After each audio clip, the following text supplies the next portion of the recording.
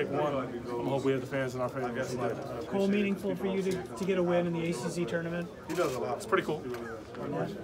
Felt good. Just one, but you know, again tomorrow.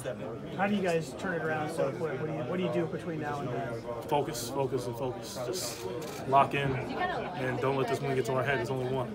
Y'all talk about like winning 4 more and resting and preparing to play 4 more games. Is that talk you'll have? Yeah, I mean, we want to be here all week. That's our goal, but we ain't gonna be here all week. We're worrying about the end of the week. We have to worry about the game tomorrow, the task ahead of us. When's the last time you saw B-Ron like the step back? I think he went between his legs, maybe step back, hit the 3, and then pounded his chest and said something. We were trying to figure out what he said. That between the legs step back, that's his go-to move. So, as you have seen it in he's caught them a couple times in some other games. He loves that shot. I'd say that's his favorite shot. Do you know what he said? I do. I just asked him, as a matter of fact. He's gone. I do. Well, I was just going to let you know.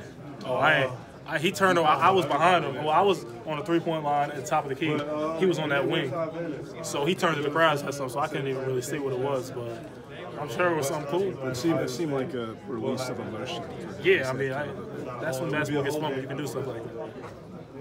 I asked Brandon and I asked Armando. I'm going to ask you. Armando versus Garrison, 1-on-1 to 5. Garrison. What's the score? Garrison, 5-0. 5-0, he said, Armando. Oh, wait. Who gets ball first? Garrison, because he's the senior. 5-0. 5-0. He's not getting a buck. He know he's not getting a buck.